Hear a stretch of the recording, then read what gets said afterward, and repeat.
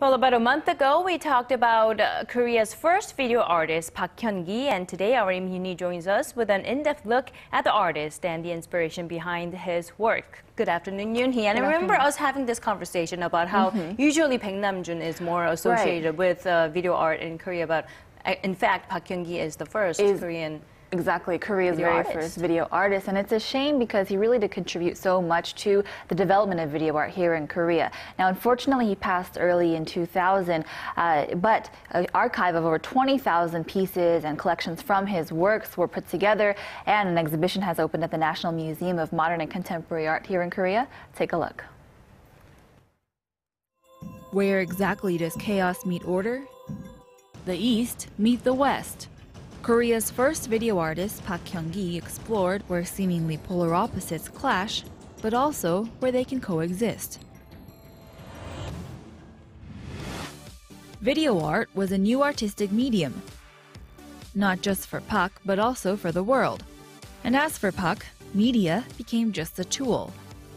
A tool for an artist bent on finding the place where traditions of Korea could harmonize with the new Western world, and where nature coincides with humanity.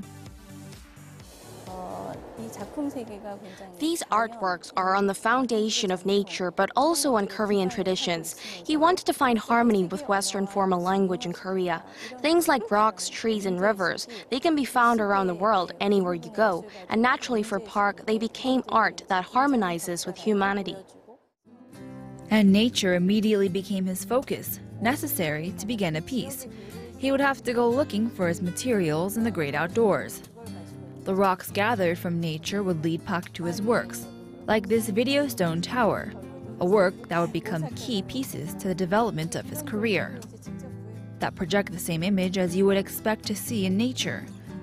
Park blurs the line between reality and illusion in this low-tech, naturally unnatural work.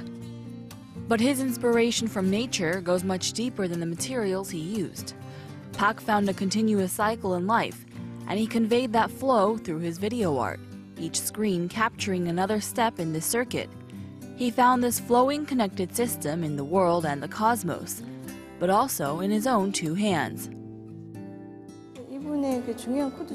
For Park, one of the most important images is the hand. The hand has 5 fingers, but also holds the 5 senses, the 5 elements, and even the universe. The hand is close to you. It's something you use and see every day. So for Park, this was a big part of his search to find harmony in our world.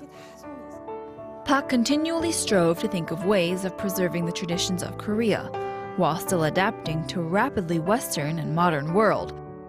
He was always looking for a unique angle of Korea, and as a result of his perseverance, he just may have found that perfect center.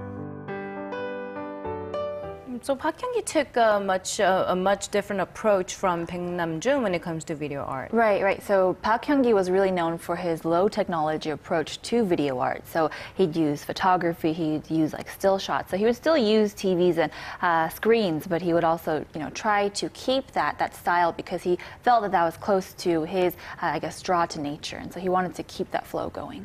So then why is Paik Nam-june's work better known and more recognized around the world? Right, so Paik Nam-june is actually Korean American, and so most of his career was spent abroad, and he did learn as well as mentor artists abroad. But Park Hyun-ki wanted to stay with his Korean roots. He stayed in Korea for his career as well, and so he wanted to incorporate that as well as Korean heritage into his works, and you can really see that stylistic difference in their works. So that's probably one of the reasons why Park Hyun-ki was not as internationally well known as Paik Nam-june. All right. Okay, thank you very much. A different look at the video artist Park Hyun-ki. Thank you for your report today, Yoonhee. You're very welcome.